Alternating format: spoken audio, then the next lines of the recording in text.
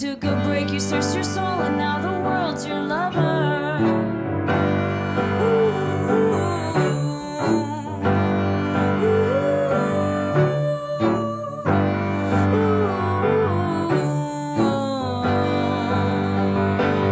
You stared at pictures on the books and screens and got a vision. A waterfall of magic running down street, you see nothing. There were nothing, there was something big, and don't forget it.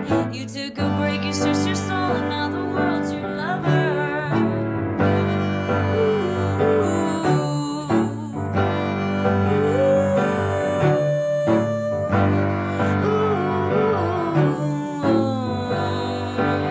What you trying to get away with? What you trying to get away with? You gotta follow, follow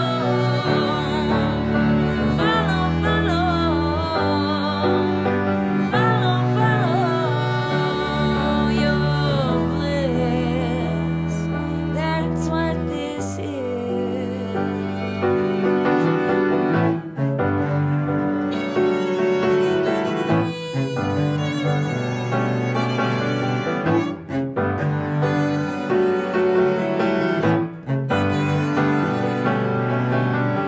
Your head is bowed in sorrow, grief, and loss. You feel it, baby. To fill your sacks, you tried 1,000 times and nothing's sticking. That lovely moment when you let it go and feel forgiveness. Untie your hands and throw them up because the world's your lover.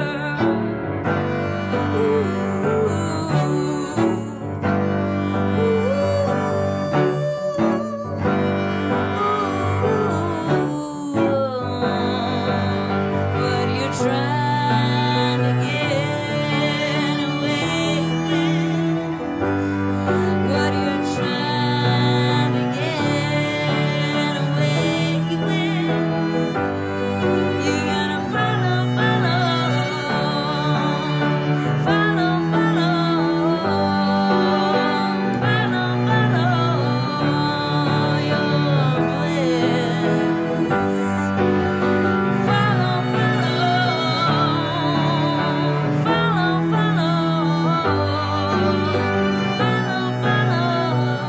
Follow your bliss.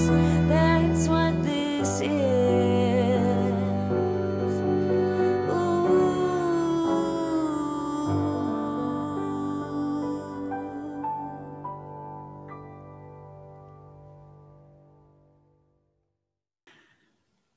Hello, everyone. My name is Sean McPherson. I'm a host at The Current, and I'm very excited to welcome you to LineCheck. This is a series of virtual conversations with Minnesota's music community, and I want to give a really big thanks to Mary Bew for kicking off tonight's event. Stay tuned because you're going to catch another song from her later this evening. Now, LineCheck is a new series for The Current, and we really hope it's just the beginning. Experts from around the state gather to discuss topics including the music economy, supporting safe spaces, and activism through music. Now, each of these topics deserves an extended discussion, more than the panel will be able to cover in 1 hour.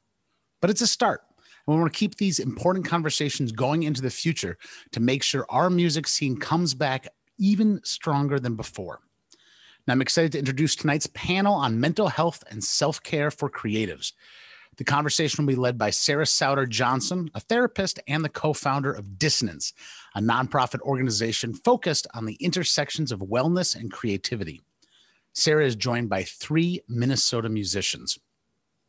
Annie Mack is a powerhouse blues singer, raised in North Minneapolis and currently residing in Rochester, Minnesota.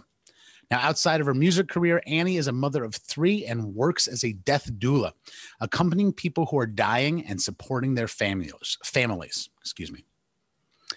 Davina Lozier is the leader of the Twin Cities-based jazz blues band Davina and the Vagabonds. With their band, Davina has released a number of critically acclaimed albums and toured extensively throughout the United States and around the world.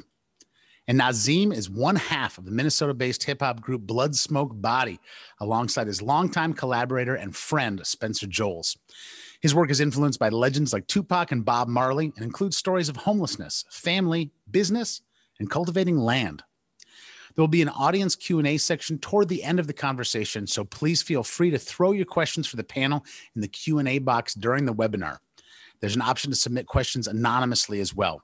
I want to say that LineCheck is made possible in part by the Minnesota Legacy Amendments Arts and Cultural Heritage Fund and by the members of Minnesota Public Radio.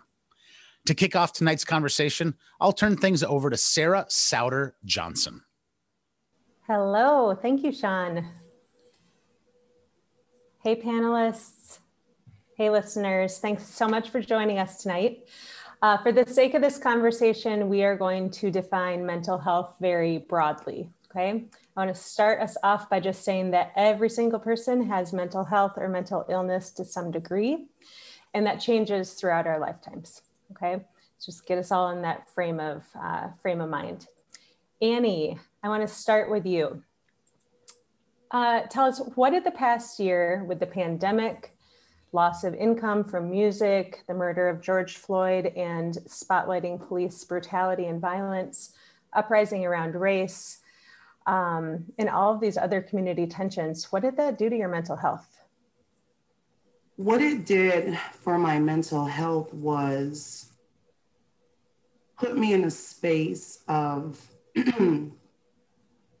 standing before the very things that I have to disassociate from on a daily basis as a Black woman for my survival, living in a world, living in a society, doing business, existing where my life and who I am is not seen as worthy and not being treated as a human. So, and it also brought attention, and that sounds really generic. I think people, it was like being a victim who's been telling people for years what's been happening, what my reality is, what my survival is, what my existence is. And I have to hear people, white people, who witness footage to finally believe me when I do get vulnerable enough to be open about my existence and what transpires and what it's like to be me in all of these interpersonal as well as business things. So it was a great revelation. It was more just to sit back and watch people even begin to get hip to really how disturbing and soul crushing and spiritually overwhelming it is for brown and Black people. Yeah, thank you so much for sharing that, Annie. Nazeem, what have you noticed about your mental health this year? Well, with the George Floyd thing, like, it was crazy because I drove past, me and Spencer drove past right before they killed him. We were on our way to get tacos. Oh my gosh. And we saw him like pleading with the cop, like he was kind of pleading with the cop, and the cop had his hand on his gun. It was real aggressive. So it was just, and then going home and thinking about that, and then you see the news, and then you're like, wow, like they ended up killing him. And then just kind of dealing with that it was a little tough. And then you going through regular life, you know what I mean? Just trying to succeed in your life and be healthy, but you got to worry about the cops and stuff like that. But yeah. Yeah. So it does something to your mental health. Yeah, definitely. Mm-hmm. Thank you. Davina, tell us about your experience this past year. I mean, of course it affected me 100%. I mean, it's a lot to talk about just this past year. I believe it prioritized a lot for me. It allowed me to sit and listen a lot more. I haven't really had a chance because I've just been trying to survive in this the music industry, you know, just working so much. So it really showed me different paths to go on. It taught me how to, that tons of communication needs to be had, that the shadows around me are people. I think that's a huge thing, just because I was go all the time. But it definitely changed my priorities on so many so many different levels. I don't know if we'll have time, just Yeah. with the civil unrest, of course. I live, right 3 blocks away from the 3rd precinct. There's so many levels of, I think, what this past year and a half has affected everybody, me and everybody around us, and hopefully for the better in a lot of ways. So Absolutely. Well, we're talking about these external factors, but the reality is no one's immune to struggling at any point, right? Whether that's organic, due to our brain and chemical health, the traumas we experience, identity pieces like you have all alluded to, financial stress, relational stress, systemic oppression, grief, and a global pandemic, right? It was like an existential crisis every 5 minutes, Yeah. and how you can deal with that. Yeah. So. Yeah. I've felt that too. On the flip side, we're also all really capable of taking care of ourselves, given the right tools and the right time.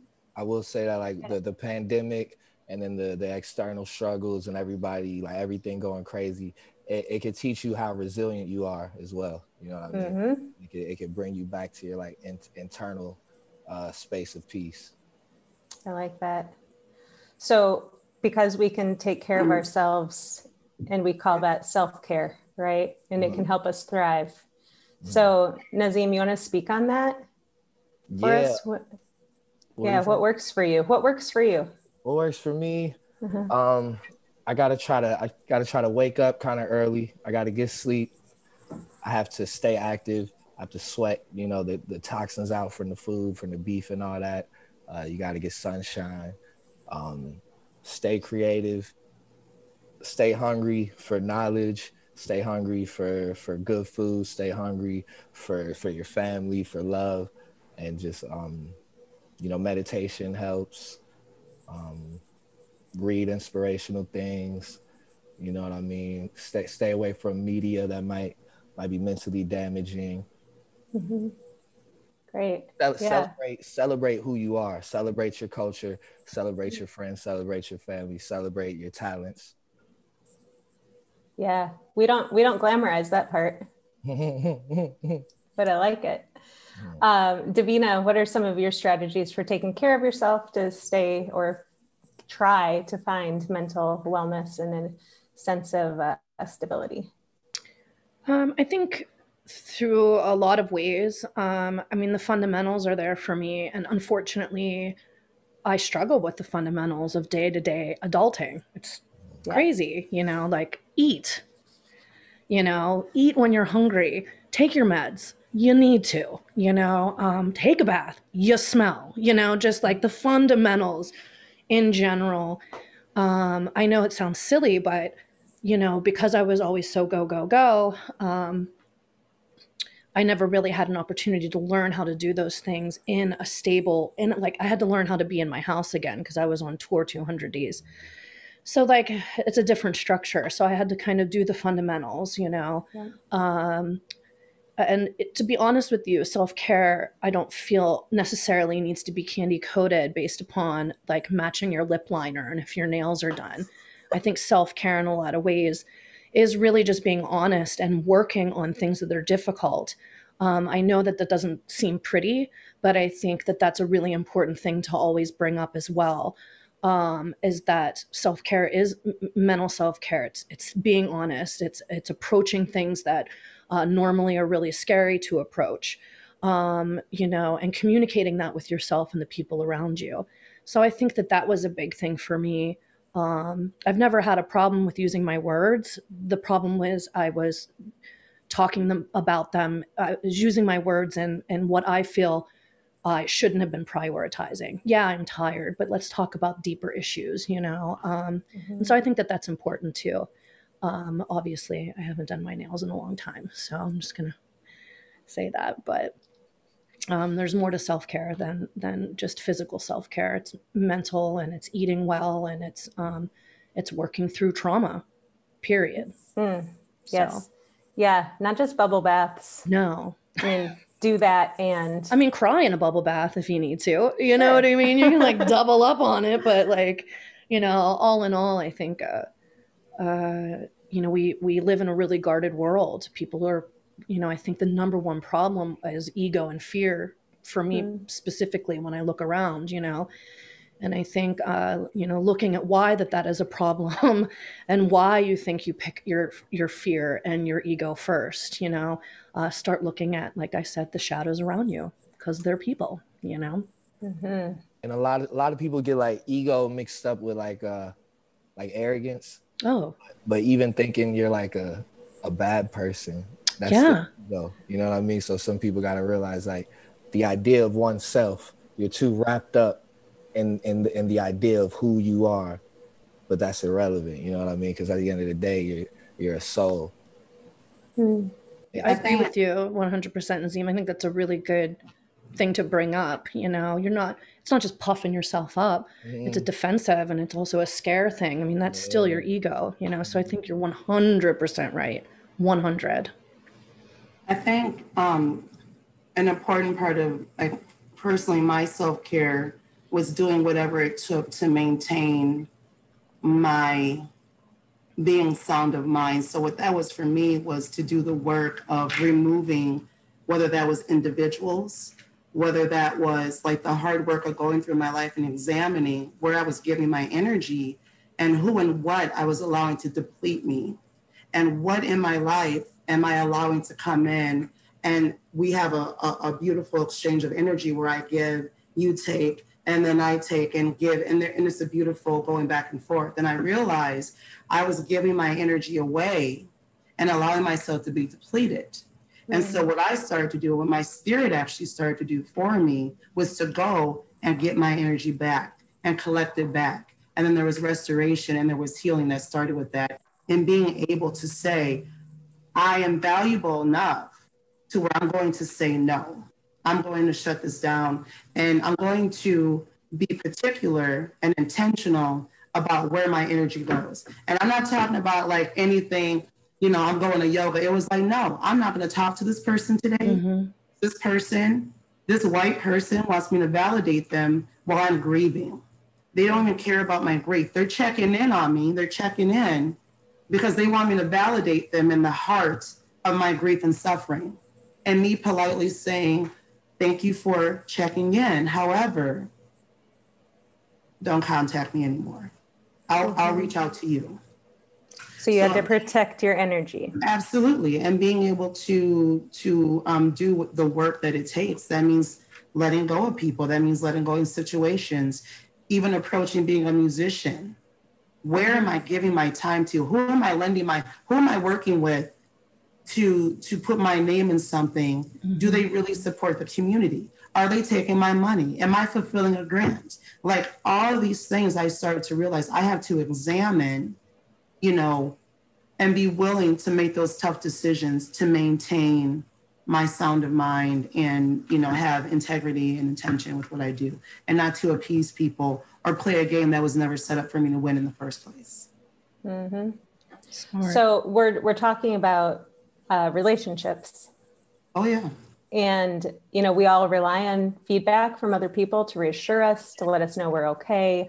And in many ways, this past year, people didn't always have people, right? We didn't always have people. A lot of people were isolated. A lot of people lived alone. Other people had really unhealthy situations with those who they lived with. And, you know, Nazeem, I've heard you talk in particular about how important your friend group is and your bandmates, your roommates, and how much your community contributes to you.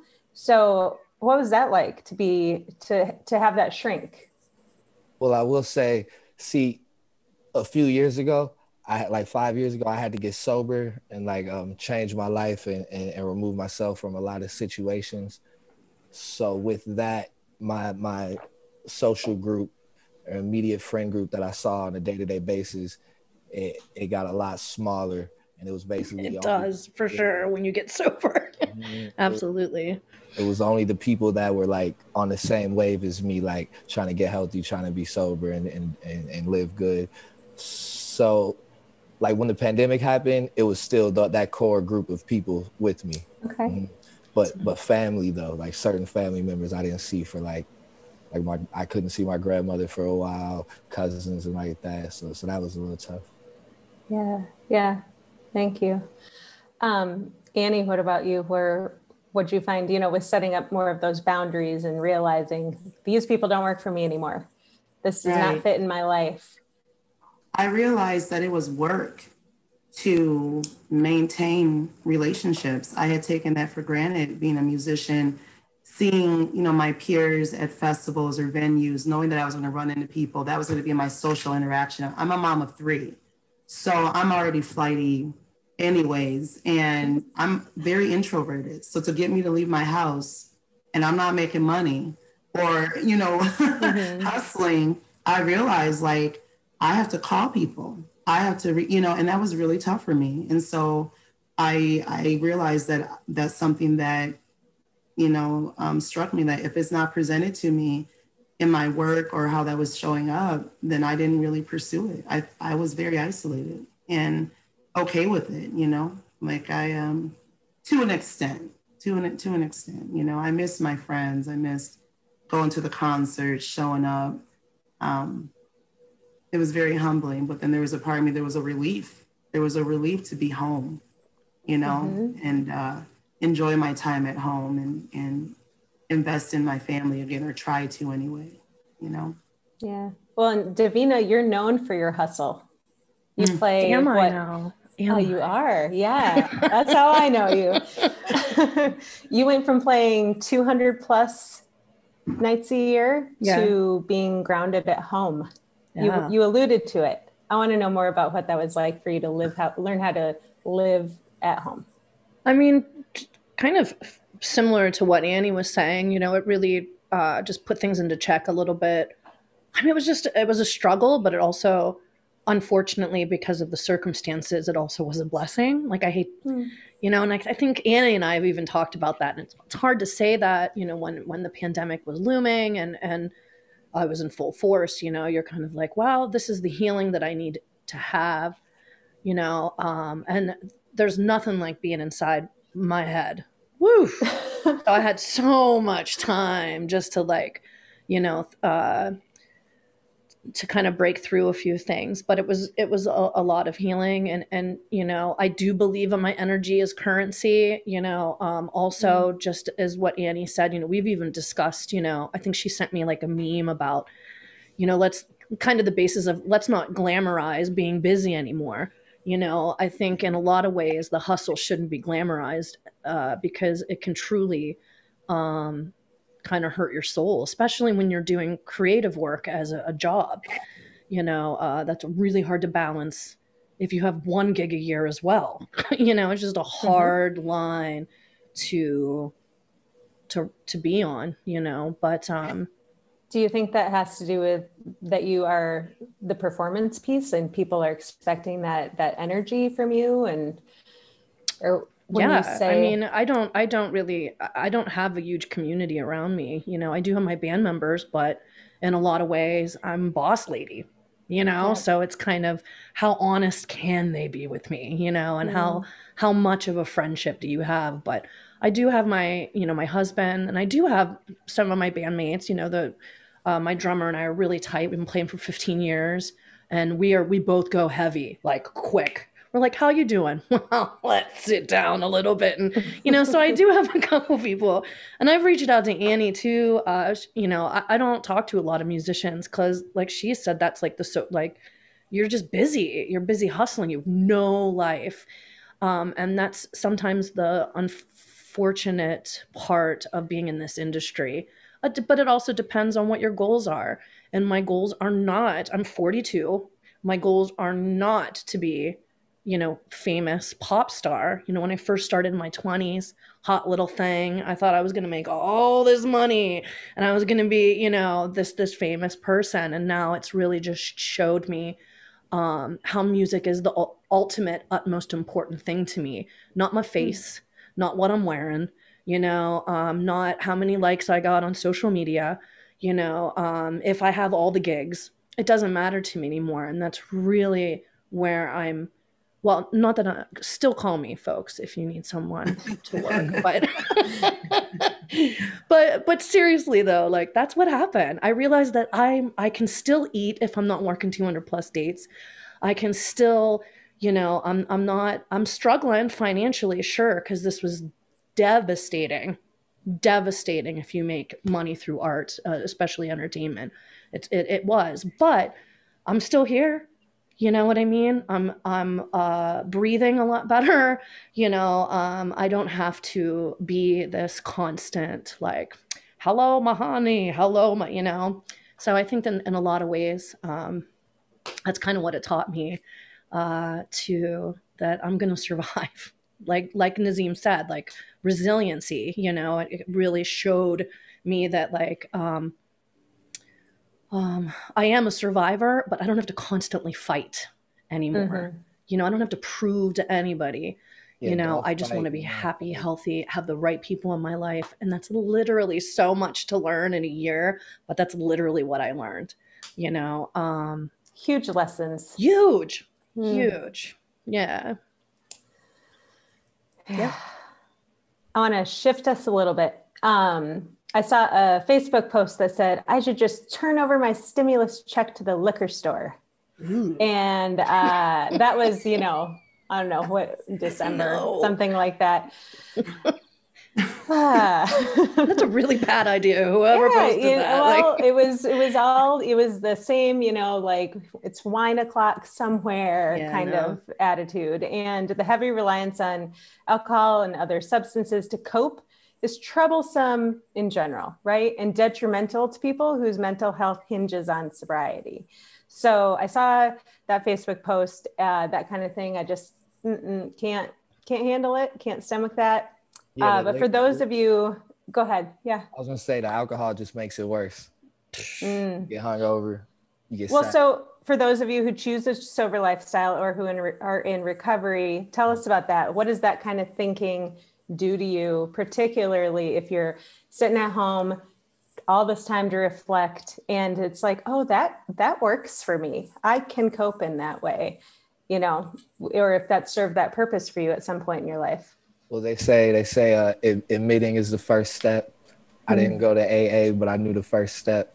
And it's a very true statement, because if you think little things like, oh, I could just have a beer, and then you end up having like 4, or you say, I'm not going to drink hard liquor. And then you have 4 beers and then you drink some whiskey. You know what I mean? Like when you're not honest with yourself, you're going to play yourself. Because it's like, who are you putting up the front for? Because at the end of the day, you're only hurting you and your loved ones. Yeah. I mean, I agree with you. I'm a recovering IV user. I mean, I have, a lot of years, decades under my belt now being sober, but I mean, I can definitely tell you that sobriety isn't easy, it's not. And it was definitely testing, the waters of like stinking thinking, I guess, if you've worked the tables, there's those sayings. And, there was definitely a few times where I'm like, I don't want to be real right now, because stuff is way real. It's real all around me. I can't handle it. It's killing my soul. Can I just maybe have a drink just to chill out, just so I don't have to, and I don't know about you, but I don't need to be tased and put into the jail, which is literally what happens to me when I drink. So I think like, of course, even if you have 20, 30, 40 years under your belt, there's just something. I know I can't drink, even though it's cunning and baffling. And sometimes I can, think, oh, well, maybe just one and, and it'll be okay.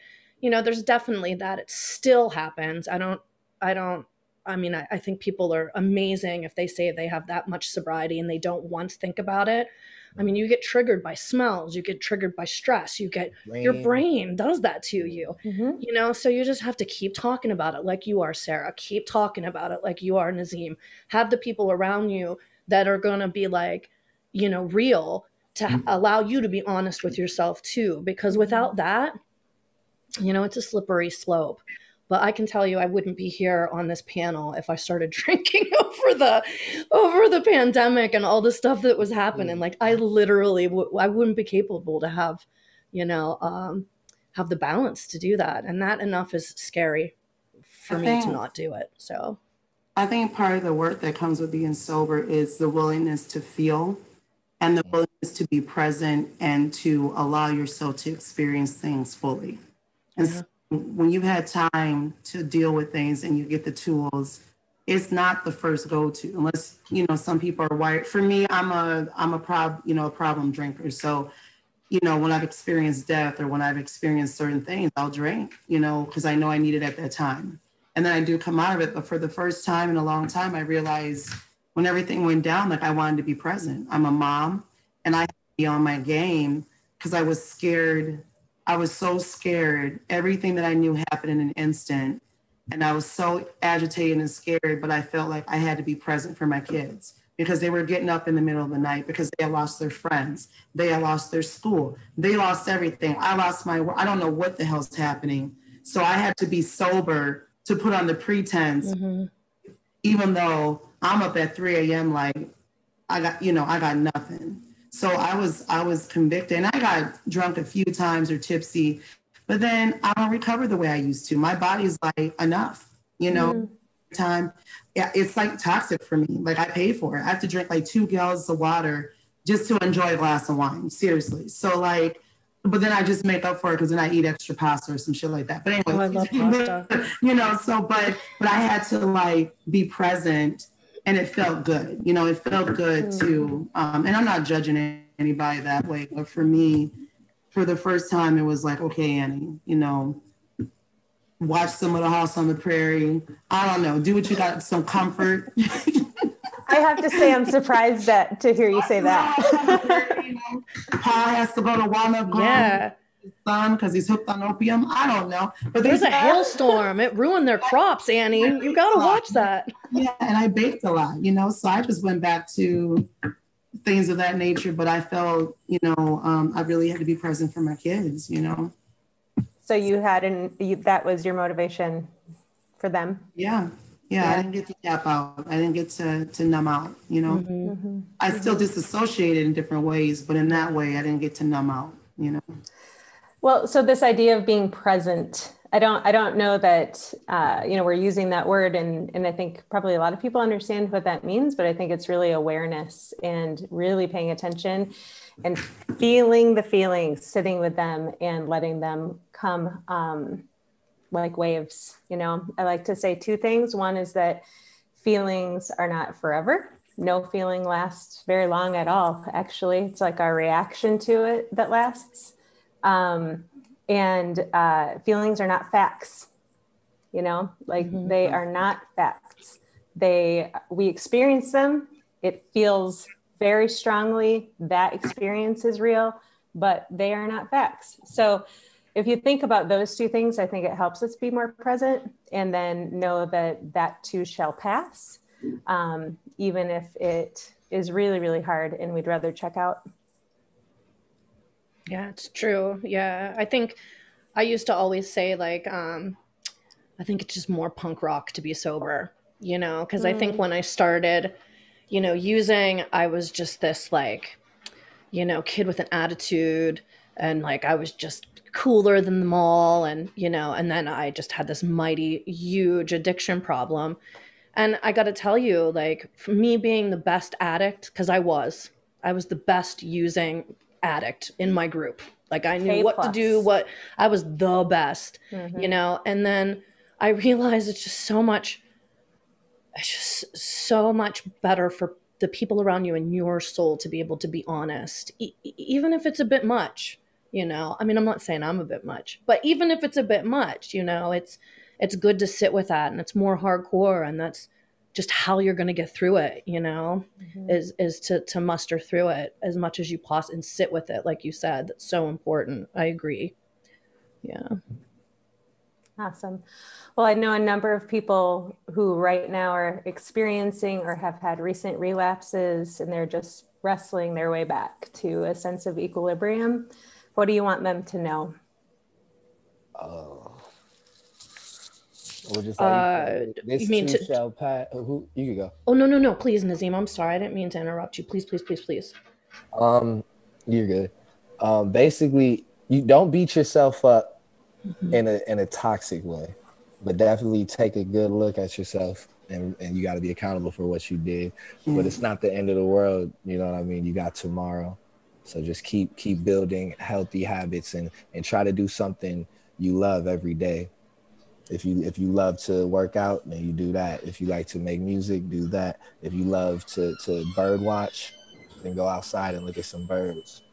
But just don't dwell on things. Just be active and put activities in your life that nourish you. Yeah. Awesome. I like to watch birds. Just putting that out there. Me Got too. some cardinals in the backyard. I bird watch. That's nice. I should let you borrow I have binoculars that were my dad's. I'll bring them over, drop them off. Yeah. Davina, you have to look up a picture of an indigo bunting. Do you know what that is? No. It's my new favorite bird. I'm going to look it up. Yeah. I'm assuming it's like a purpley? It's indica. Just the perfect color. Oh, yeah. I'm going to Google it. Should I Google it now? Probably later. Huh? Probably later. Okay. Yeah. All right. Yeah. I want to highlight a resource here for any musicians who are listening called Passenger Recovery. Passenger was started by Chris Tate, who's a friend of mine out of Detroit. He's from the rock band Electric Six. And Passenger helps musicians find support meetings as well as clean and sober green rooms while they're touring. It's really, really cool. So they also host an online meeting for music industry folks each week on their website, which we'll share here in the chat. You can find out more and get a link to that anonymous meeting. But they are a wonderful resource. Very happy to call them friends. That's cool. Yeah, they're awesome. Yeah. I'll be in the piano at like 3 a.m. Like, my gig was horrible. The sound guy was miserable. I'm just joking. Oh, well, we've spoken about this a bit, but I know a lot of artists have really wrestled with their identity as artists while out of work and with so much time to just reflect. And it's kind of like, okay, yeah, that was nice for a while. So much time is passing. I'm really kind of over the reflecting, and I'm ready to decide what I'm going to do next. So what is changing about the way you do your music business now? Are you going back to your past ways, or are you going to make some changes? Annie, let's hear it. No. I'm ready for this. I have gotten to a space of refining in, who I want to be associated with, how I want to represent myself, and then really seeing what venues, festivals, community hubs who promote themselves as certain things and really how they're practicing behind the scenes. So for me, I don't feel compelled to jump anymore. I don't feel compelled to engage in self-betrayal for a gig. I try to choose with a lot of intention. I try to be respectful to myself and my worthiness of where I should be. It's a new practice for me because in my, experience, I've hustled, grocery money. Sometimes it's really good, fancy, Target money. Sometimes it's Quick Trip money. Sometimes it's, it shows up in different ways. But at this point, it's about feeding my spirit and honoring my spirit. So when I go into something, and especially if I hear that there's some BS taking place behind the scenes that may have happened with another artist, or there's a practice, I don't have this mentality, well, if it doesn't affect me, then that doesn't matter. It's very much so like, it doesn't need to affect me. If you're not treating artists correctly, or you're engaging in certain things, I don't want to be a part of it. Or I'm going to tell you about it, and I'm going to give you the opportunity to change and to have a conversation, or, so those are the things that now I just trust that what's for me is for me. And I always want to be about the encouragement and uplifting of Black and brown people, of women, recovering people. It's so incredibly important to me to be a part of anything that's about community and supporting people and offering a safe space, Yeah. So I'm not going to say yes just to say yes anymore. I like it. Good. And for me, it kind of brought me back to a place where I was when I was like young and just started creating. It made me more hungry because I realized like tomorrow, you know, all hell could break loose. The world could end. You don't know what's about to happen. But did you give the world the music? You know what I'm saying? It's like with me, I just love that so much. Yeah. With my life, like it's not really about like, I don't know. It's like I have to do it. I have to make the music, and I have to make more and more of it. So I just been creating like at a twice as much, and just twice as hungry, and just trying to get back to that hunger that I had when I was a child, because the stakes are so high, life is so crazy, and somebody has to document it. And who, you know what I'm saying? Who better than me? Because we here, we're in Minneapolis. It's happening. We see it. So it just you're a truth teller. You know, you're a truth teller. That's what's up. Nazeem, can you say more about that part about it's like when I was a child? Are you feeling like is that coming back for you these days? Well, yeah, just familiar? Like, when I started creating, it was about like testing myself and just seeing what type of different flows and different metaphors and different things I could do musically. So I don't know what happened. I think I might have connected back with the love of music, or yeah, I don't know. But it sounds to me like you're talking about purpose. Purpose, boom. Boom. Purpose. Beautiful. Yeah, and everybody has purpose too. I think you should, everybody's important. You know what I mean? Some people say we don't matter, but it's like, why are you alive? Like, do something with it. If you got something to say, then say it. If you got something to show people, show people. Even if you think nobody wants to see it, just keep doing it. Because there's so many people out there that millions of people want to hear what any given person has to say.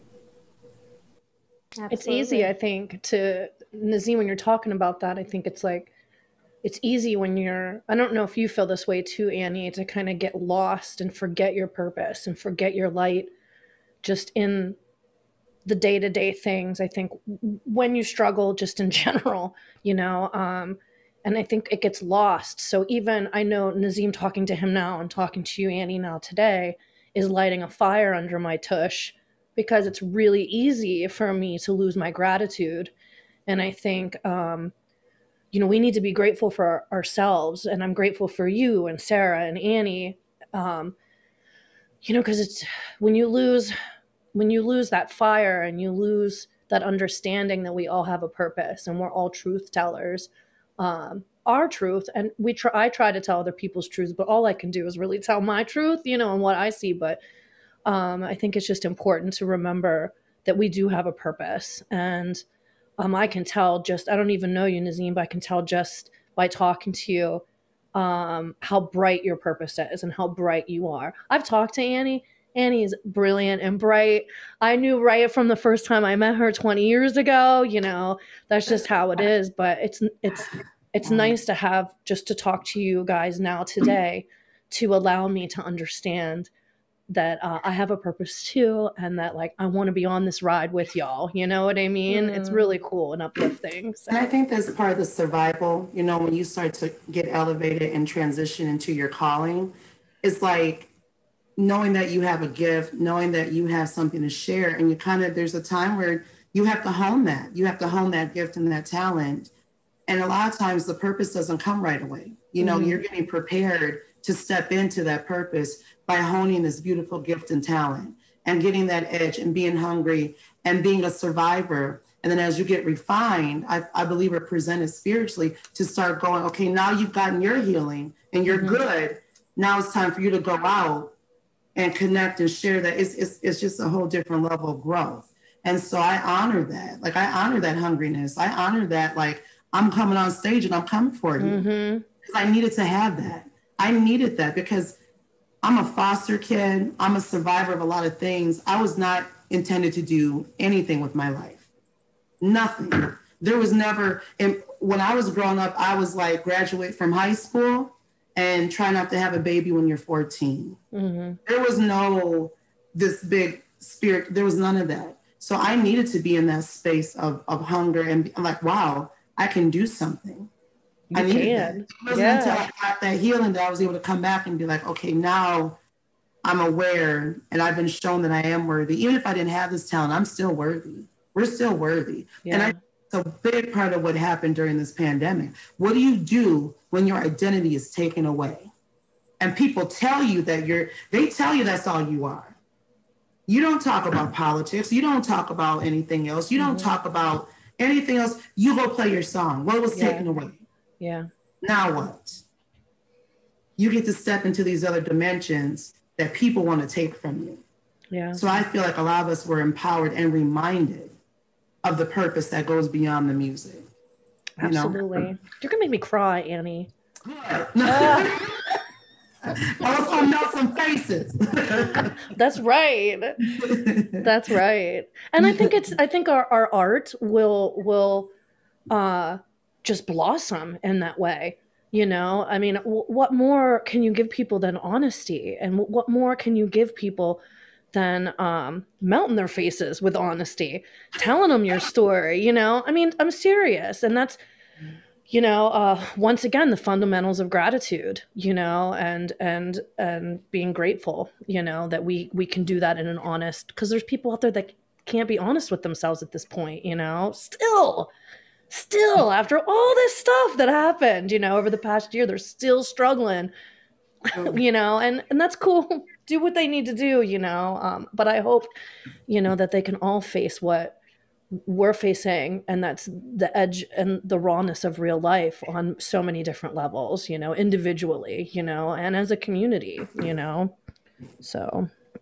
Well, I'm just hearing so much about, I think of myself, and I think of, I don't know anyone who didn't turn to music, turn to the arts, turn to entertainment for comfort, for healing, for an escape. Whatever it might be throughout their lifetimes, let alone when we're all stuck at home. And so that it was especially happening in the past year. And for those of you listening, for those of you nodding along tonight, remember, these are the real people on the other side of that music, on the other side of that art, who are pouring out themselves and bringing you what you need through their art. So you also have a part to play. We all do, as consumers of that art, as enjoyers and lovers of musicians ourselves. So support these people, buy their music, buy their merch, go to their shows, become their patrons. What else can they do for you? Tell all of their friends about you. And of course, get out there and support local. Let's get local. Let's get to our venues and our record stores. And all of that contributes to the well-being of music in Minnesota. And when our systems are healthier, each one of these people gets to be. It's really important. I'm so grateful for y'all opening up like this. Thank you for having me. Heck yeah. Yeah. Davina, did you want to say anything about how your business is going to change? Well,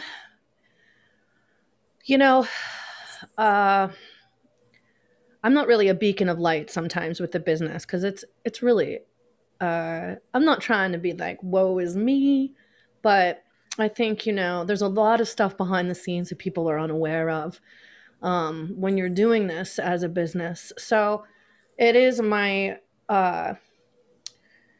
goal as well to be to do my research, to listen to other musicians, if there is venues that aren't really treating artists correctly, because there's a lot of that. There's a lot of that even locally, unfortunately. I'm sorry, I'm not going to be like, and it's this rhymes with this. No, but I'm not going to do that. But, it can be an issue. And there's also problems within the community of musicians as well, which, and I think that needs to be talked about more. I think it needs to be discussed. I'm not talking about like cancel culture per se. Accountability, I think Annie and I have actually talked about that a lot. It's really important for that. And I'm going to be looking for that as well. I'm not going to be working as much. I'm not going to get underpaid anymore. I'm not going to jump, just like Annie said. I'm not going to allow venue owners or promoters to downplay my role as a woman in this industry, you know, and just many things like that. This point forward, and this has been my goal, you know, the pandemic and the things that happened was just the trigger for me, where I don't give AF anymore. Like, I'm done. You know, I just want to be myself, be honest, and whatever the outcome is, you know, with my music, be honest with me, be honest with business, be honest with the people around me, be honest just in general. And no matter what, it's going to be okay, because at least I know I'm doing everything I can to be a better person, not just for me, but for the young ladies and the young men behind me that are going to be trying to do what I'm doing. You know, I want to set the stage. It takes a really long time for progression. I mean, come on, look around you, you know, but if I can be that small part where I can make small changes, then I'm going to do it. Because, you know, I think that there's a lot more support can be had between the venues and the artists and artists and artists. So that's just kind of what I'm doing. You know, I'm not going to sweat the small stuff. I'm going to try to pick my battles the best I can and things like that, you know. But, you know, business wise, I mean, I can't tell you, I think everything could have possibly I've experienced in this business. I really do. And Annie's even said, you should write a book, you know. Ooh, I love that book. You know, but I'm serious. I mean, it's crazy, some of the stuff I've seen, you know, and some of the stuff I've even done, and some of the stuff, you know. So, but I just want to be healthy and happy, and I want to connect with people. I want to change people's lives. I want to make people cry. I want to make people laugh. I want people to have a good time. I want them to dance. And I want it to be that simple, you know. I want it for people just to be themselves and to learn that. And I don't know if I can do that by writing a song, but I'm going to keep trying, you know? So, yeah. Beautiful. Love that. So people are getting out from behind our screens, even though it's a little ironic to say that right now. I wish I could hug y'all in person. But now that you are returning to performing in person, how does that feel? Are we having stage fright? Some anxiety coming up? What's going on? It's different for everybody. Yeah. I mean, I feel like I get stage fright slightly every time, but it's like, I want to be there. You know what I mean? You got the butterflies no matter what, but I'm super excited to get back into performing. And yeah, it's about to be crazy. We'll get it. Maybe you and Annie and I can get a text chain, and you can be like, I'm going up in 5 minutes. And we'll be like, go get them. We'll be like, no, it's like, you know, it's like when you feel like, say you're about to, you're going into battle, and you're about to jump out of an airplane. Mm-hmm. And I feel like it's good to have those nerves, because you're about to do something that you care about. So like, if I wasn't nervous, then it's like, should I even do it? Mm-hmm. Yeah, for me, my muscle memory hasn't kicked in, and that's okay, because I think I'm in a different space than where I was, you know, a year and a half ago. So it's like I approach things a lot differently, you know, in my delivery and stuff like that. But I feel like I'm starting over in a lot of ways. You know, I feel like that swagger that I had and that confidence and knowing where everything was going to be and what I was going to do, and it was kind of orchestrated, is like gone, you know, it's gone.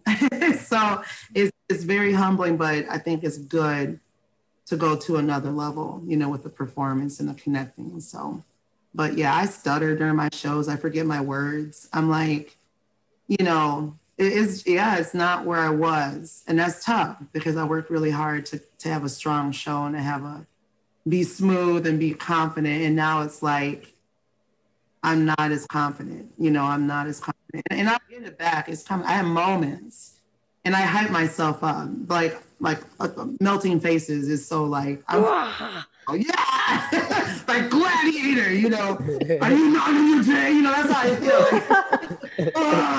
Yeah. But that's how I feel, like, you know, I go into the corner, I'm like, I don't know, what's it good enough, you know? So, but That's all right. I think everybody goes through that. Surgeons, pilot. Well, hopefully not pilots. You know, you can be confident all the time. Well, they got buttons, just automated. Yeah, they got autopilot. Yeah. Right. I think Annie too. Like, you know, I've done a couple gigs, and so have you, and I noticed that too. It's like, oh, you know, people are like, oh, it's like riding a bike, you know, and you're like, it is. It's very different. Some things are the same, but I think, you know, BMX. Yeah. You doing yeah. shit. Yeah. But I think in a lot of ways, you being honest with the awkwardness, because that's what well, at least this is what I'm lying to myself maybe about when I stumble on my words. But I mean, there's a certain truth to like the honesty and the humility that you're showing people when you do those things. And like you said, your muscle memory hasn't caught up. Well, it's kind of probably good, you know, because you're going to be learning new tricks of the trade for your own self. And it's not a bag of tricks, though. The thing is just you being honest. I really, truly, in my heart, know 100% that is what is the best thing for the audience and for you, you know? And so you figure, you know, like we put so much pressure on ourselves in general, how we're going to perform, how we look, you know, what are other musicians thinking of us, you know, those things, you know, and that's you getting in front of yourself. And I do it all the time and I'm done. You know, I don't need to compare. I'm eating off my own plate. You know, if I cooked wrong and it tastes like crap, fine, I'll deal with it. You know, but in other words, but the people still got to love me even if I burnt the toast. Like, I'm sorry, but still just love my toast that I worked really hard on. You know, I don't know why I'm using. You still have to say thank you. Yeah, but you also have to see the vulnerability in it too. Yes. Like, you know, we're doing so much by putting our heart on our sleeves and just laying it out there. I mean, that's literally what we're doing. Yeah, we're taking everything and just, you know, and if people have an issue with it, I don't know. Like, you know, it's not worth it, you know? We got some new songs where the lyrics are like almost awkwardly honest in some points, you know what I'm saying? But the fans, they don't really know that. But I'll be saying some funny things. But you do, you know, and they will. Like once they're fans and they absorb your energy, they're gonna get it, you know? I don't know. I like that. I love seeing that people are human because we are, you know? So well, and we are all works in progress. Yep. Right? I certainly hope people extend that same grace to me. I am. So thank you. Yeah. Make a mistake. Let's do it. I'm full of mistakes. Oh my God. Okay, so we're going to close up this part of our conversation tonight and then take some Q&A. But I want to know what's one thing you'd like to leave the listeners with tonight. So this might be a mental health tip, a self-care strategy, some words of advice, or just sort of a synopsis of where you're at right now. Nazeem, hit it. I'd say gratitude is so important. I'm about to get it tattooed on my face, but you have to be grateful because when you're grateful, your mind can work better. You know what I mean? You'll be in a mental space to think of new ideas. So gratitude. Gratitude. Mm-hmm. Nice. Davina, how about you? It totally is on the same page as me because that's literally what I wrote down. But you did your homework. I did. Nice. Yeah, I did. Just like him, I think gratitude, like there's a quote and like gratitude is the parent of all other virtues, I think is what the quote is. And it is, you know, very much so stating that if you're grateful, even if you just, you know, I have to make a list every day for gratitude. So I write 3 things down. And with the mental illnesses that I have, sometimes I can't do that. So sometimes I'll just be like, I'm grateful I can hold a pen, you know, but that's where that's where my head is, you know, and I put, you know, just to treat music and your gift and your presence, like you were saying, and your passion, I put treat it as a gift for you to lean on, rise up with, meditate with, be grateful for, and be forgiving with yourself in the process. I think that's huge. Shame is a huge thing that can really deteriorate any type of promise that you can have within your heart It's something I deal with is shame from my past, and also with anxiety, like shame of the smallest stuff. I can feel guilty and be hard on myself. So I think, that's a lot to be giving people. But I think gratitude and those things that I said with treat your presence as a gift, so. How about you, Annie? I think understanding your power and worth and offering yourself up as a whole being. Do not offer yourself up in fragments. Offer yourself up in the things that you find commendable, the things that you still need to work on. Lean into your humanity. Lean into those things, but do not offer yourself up in fragments so that you can make yourself small and palatable for those, for others. That's one of the biggest things I've learned. And I would love to share that with young women, people in the business and beyond. You have the right to fully take up your space and to recognize the sacredness of what you offer. And don't break yourself down into fragments. It's not worth betraying yourself on that level because it will crush your spirit. Yeah. Thank you. Such great advice. Yeah. Spread your wings. Yeah. Mm-hmm. Well, as for me, I want to impart something as well. And that's just that I personally believe we heal in community. We heal with one another. And when you have a hard time keeping going for yourself, you tell one person who you trust, hey, I need you, I need some help. And that can be enough to help you find some motivation or some, just the will to just sit with it and wait for it to pass, like I said. And so we've all got this joint responsibility to take care of ourselves so that we can be good to one another. And I'm so grateful that each of you have joined me tonight and come together with that same spirit. Thank you so much. Thank you. Thank you for having me here tonight. Thank you. Sean's back. Hey, Sean. I am back, and I want to give the heartiest of Zoom rounds of applause for that. Really inspiring and uplifting, but at times really honest about what isn't uplifting about right now. And I know about all the openness that y'all bring to the stage all the time, but it's a different thing to bring it into a Zoom microphone hanging out in your living room. And it's just, thank you for being very real. I wasn't on camera, but I was still doing all the stuff I do on meetings where I'm like, yes, absolutely. And I'm shaking my head because I was so drawn. Our Q&A is open. And also we've cooked up a couple questions, and I've cooked up a bunch of questions just watching y'all during this past conversation. So I wanted to ask a couple of those and still encourage people to chime in and give us some cues, and we'll get some A's. But I'm thinking about all the moments I've spent in the last year with Lovesick Animal Online and Testify and Davina's music. Y'all have gone me and many people through a lot of hard times. What do you put on? What do you listen to get through those times? So I'm going to start by asking that to Nazeem. What is your music that gets you through the difficult periods of your mental health or just of your life? There's this Marvin Gaye song, Sad Tomorrows. I play that for like 30 minutes. Like Donny Hathaway, reggae. Yeah, Donny and reggae. When I really got scared, like if the world was gonna end, I was listening to Buju Banton, Till I'm Laid to Rest.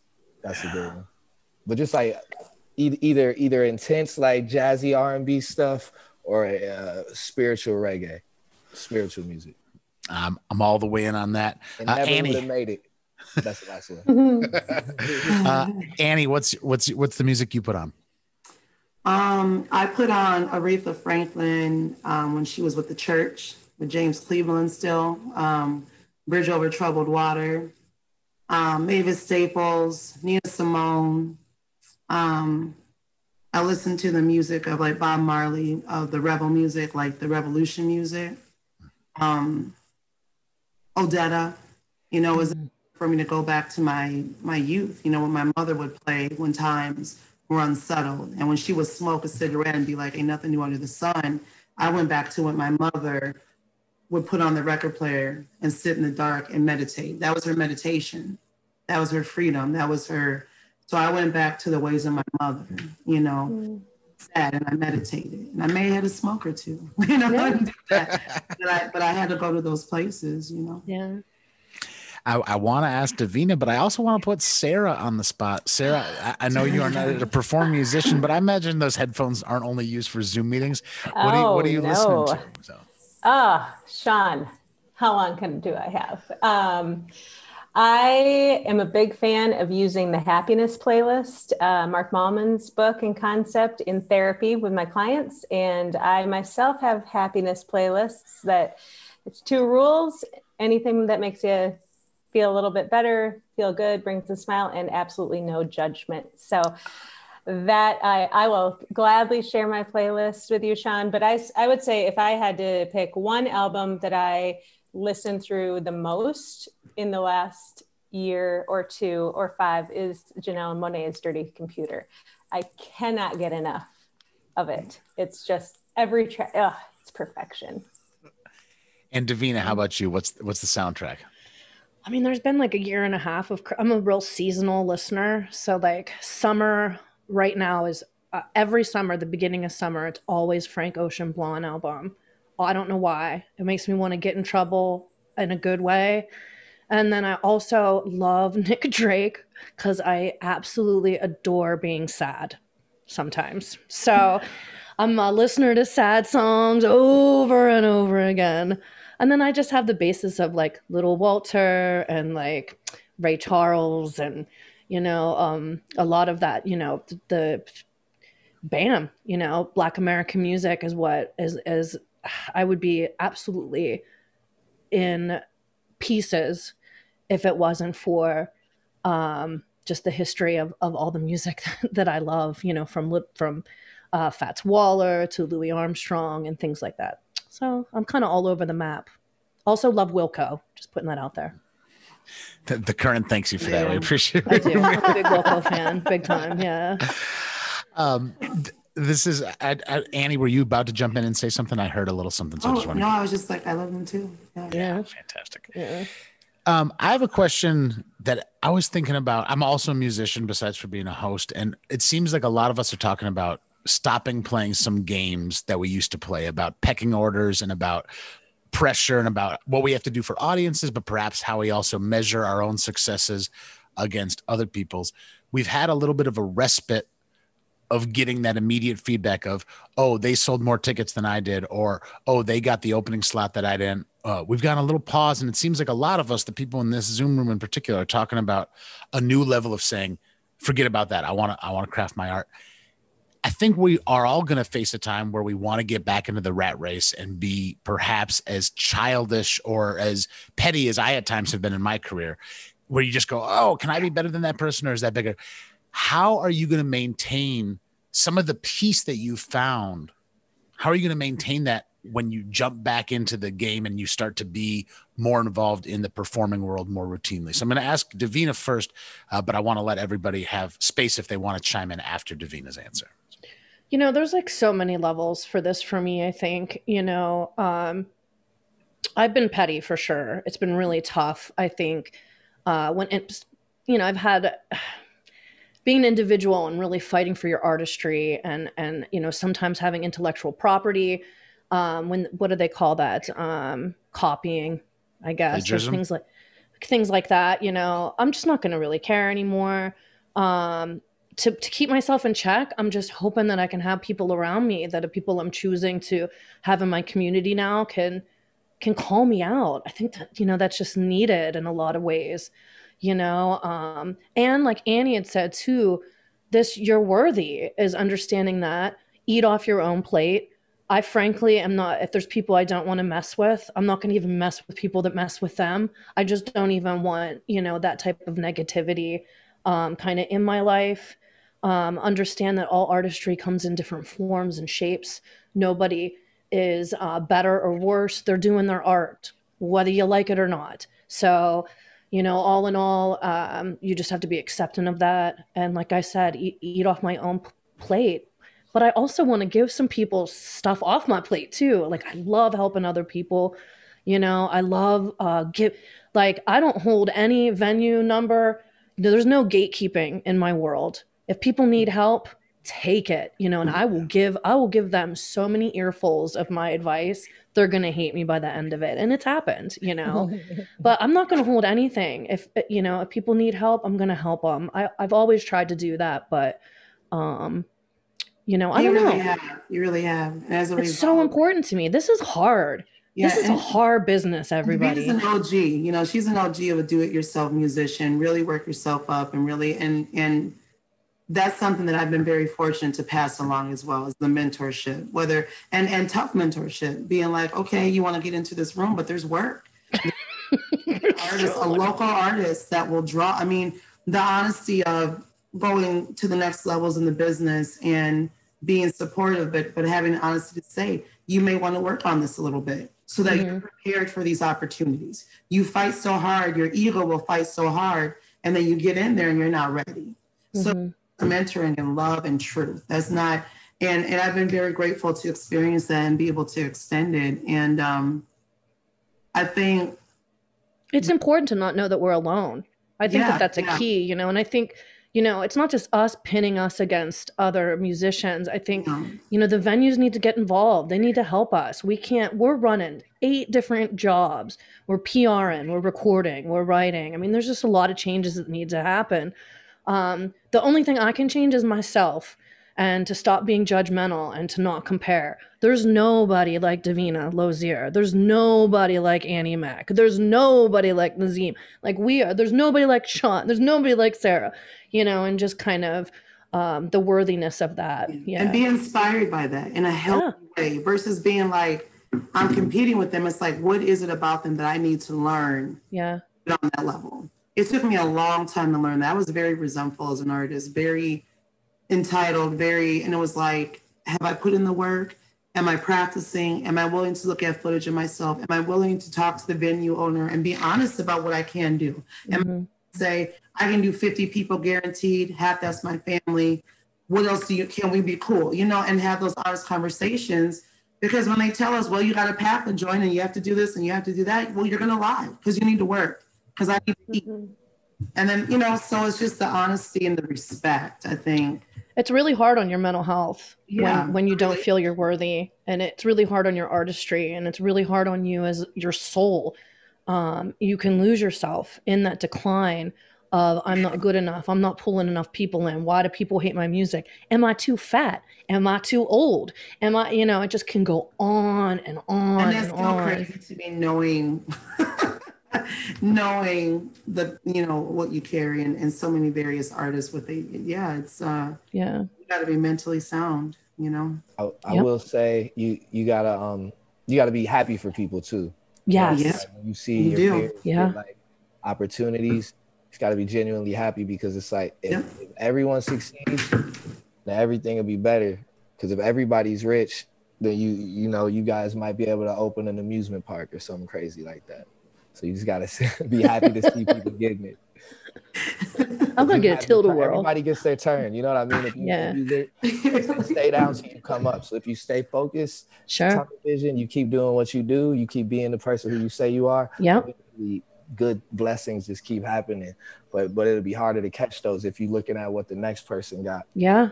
Also to know that, like, everybody's path is different. So you can't be comparing your life with another person, how they succeeded. Why am I not? Everybody, like you said, we all have our purpose, and we all have our path with our purpose, for our purpose, period. So it's like, don't compare it anyway, you know. Good luck to them, you know. Yeah. Taking a long time to learn that too. Because it's tough. When you're told, I think musicians were so resilient and tough and fragile. When you're told, like, you're not good, or you're not, like, to your face, you know. Yeah. Well, damn.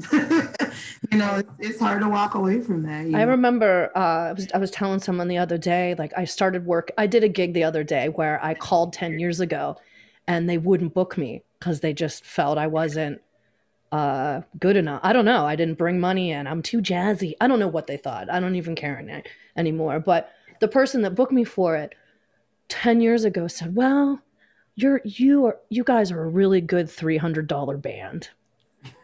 And that just stuck with me. And I'm brushing my teeth after my gig, like a $300 band, you know. 50 Cent said, "You're worth what you negotiate." Yeah, I'm gonna write that down. Yeah. But those are the things that you have to use. You can take it and use it to motivate you. Sure. I was a waitress for a long time, taking orders, people drinking like 10 Diet Cokes. I'm like, you do know that's not good for you. You know, like just petty and resentful, going to the bathroom, writing songs in the bathroom. Like, I gotta get out of this. I can't be doing this, you know? It takes everything to get those you are bad for you. Yeah. You know, that's saccharine. You didn't be here for 2 hours. I'm trying to turn this table over. You need to go home. Here's a to-go Diet Pepsi for you. I got a question for Annie, and I also got a different question for Nazeem. But Annie, you talked a lot about places you didn't want to expend your energy this year, relationships that you cut off, relationships that you changed because that wasn't where you want to spend your energy. Can I ask you, where do you want to spend your energy? What's ways you can spend your energy in a way that is rewarding to you and to your spirit? I love telling people their potential. I love giving people the vision of what they could be. I think that's what my calling in music is. I don't think I'm a master vocalist. I don't play anything. But my testimony is, if I can do it, you can do it. You know, if I can come from the background that I've come from and have things happen to me, you can do it too. You know, you're just as important, you're just as worthy. It may show up differently. That feeds me so much to speak to a person's spirit, whether it's musically or verbally, to let them know that you are amazingly created and you deserve all the happiness and all the goodness. You know, I feel called to do that. Well, that is an inspiring calling, and one I think you are wildly up to the task of, because you have an incredible spirit. I'm going to actually close with a question for Nazeem, and then we'll wrap this thing up.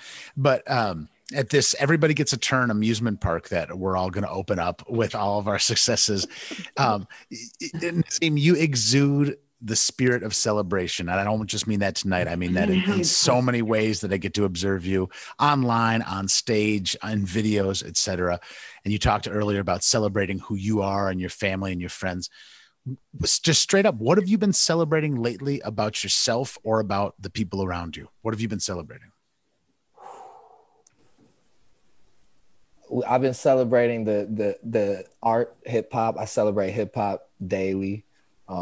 We celebrate, we have barbecues and stuff like that. You know, you give people credit where credit's due. If you got a friend who makes good music and you think they should do it more, then you celebrate them by recording for them or like writing a song with them.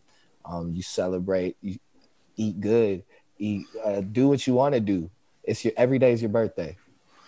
You got to live like every day is your birthday. That's right. Mm-hmm. And that doesn't mean just party. It means like, what would you do on your birthday? You know what I mean? You want to take a bike ride. You want some quiche or something. Ooh. Yes. Yeah. You have such a deep joy in this. It's so inspiring for it really is. Skeptic and a pretty, bitter person, jaded person, to meet a naturally, like, your spirit's so right and it's beautiful. It's really nice to meet you tonight, because you all are very inspiring too. I'm like, get them before they get you. That's right.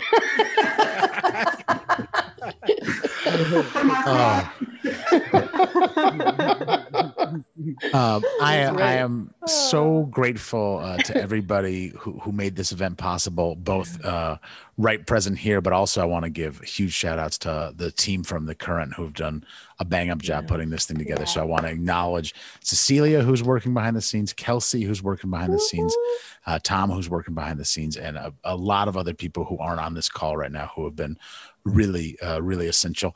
And I want to give special recognition to Sarah Souder Johnson, who really did a great job putting this thing together. What Sarah did in navigating a conversation like that is not easy. So props to Sarah, and then huge props to our panelists, Annie Mack, Davina Lozier, and Nazeem, excuse me. Thank you so much for sharing this space to talk about mental health and self-care for creatives, and also Y'all made this possible, the people who are hanging out here and bringing their spirit into this room. So thank you. A lot of important topics we definitely covered tonight, some of which might have felt really heavy. And if you or anyone you know is in a crisis, free trained help is available to you 24/7. Yep. So there's a crisis text line. So that's a text number. It's 741-741. You can also talk to someone at the National Suicide Prevention Hotline by calling 1-800-273-TALK. That's 273-TALK. These resources are free and they're available 24 hours a day, every day. LineCheck is made possible in part by the Minnesota Legacy Amendments Arts and Cultural Heritage Fund and by the members of Minnesota Public Radio. Events like LineCheck strengthen the Minnesota music ecosystem, and member support makes this possible. The Current provides a community-supported space where local artists can thrive and a variety of voices are celebrated. Contribute to a creative ecosystem that sets our state apart when you donate at thecurrent.org. We got another LineCheck coming up next Tuesday, and it's looking like a great one. Musician, author, and activist Shauna Potter is going to speak with Ro Lorenzen and representatives from Security and Events by Lady K about supporting safe music spaces in Minnesota. You can register for that webinar at thecurrent.org. Again, a huge thanks to everybody who made this possible. We got that great song at the beginning of this event from Mary Bew, and we're going to wrap it up with another track from Mary Bew. Thank you all for being a part of LineCheck. Thank you. Thank you. 1, 2, 3.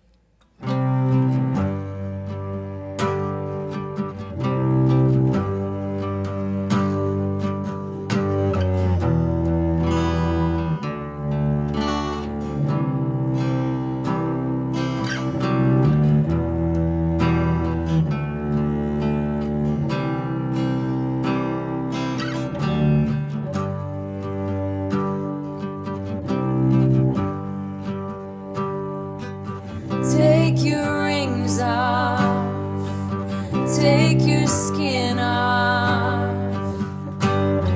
stand in your holy bones, up to your sacrum in snow.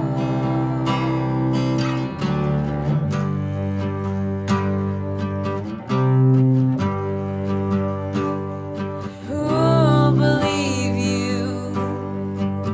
Who'll forgive you when your closet breaks open with ghosts, raucously holding a toast when your heart breaks loose of its shackles? Yeah.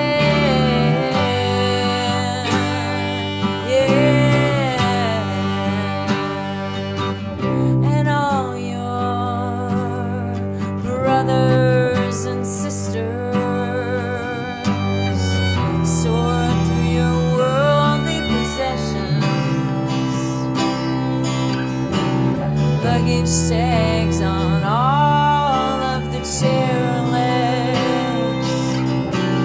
Legacies written in ink, nailing down your life.